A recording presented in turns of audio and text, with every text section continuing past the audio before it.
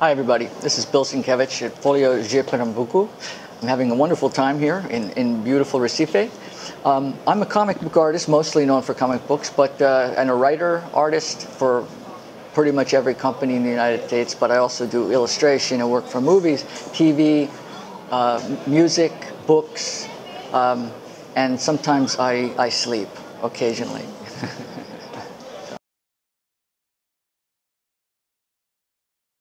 So when I first started out with, which was a character called Moon Knight in Marvel, that was important because that was my very first assignment.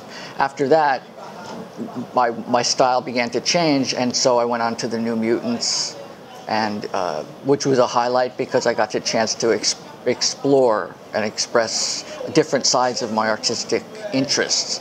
And each project I've chosen to work on has been has had their own highlights. And by highlights, for me, it means a chance to explore and to have fun with something and do something I'd never done before.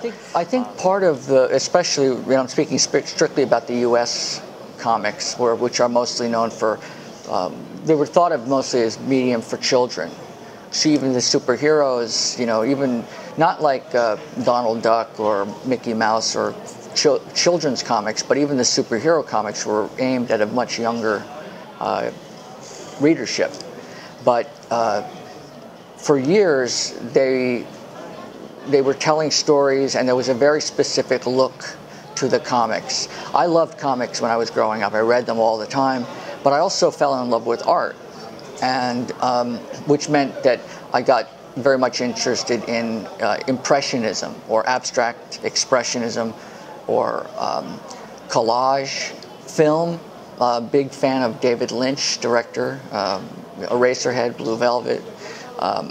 And so even fashion drawing in magazines or newspapers, very elongated figures. And I remember thinking, well, I want to try some of that in comics.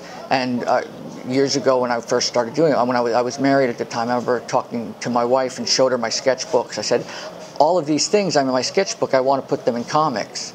You know, and she said, I don't think that's going to happen. You know, and everybody that I showed, you know, were like, that's not how you do things in comics.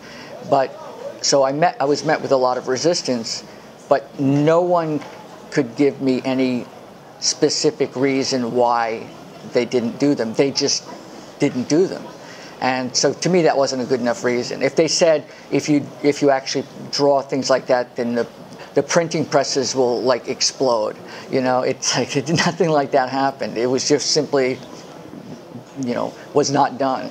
It's a little bit like saying, you know, this is how you make, you know, meatloaf, or this is how you make, you know, enchiladas or something, or you know, salads or whatever.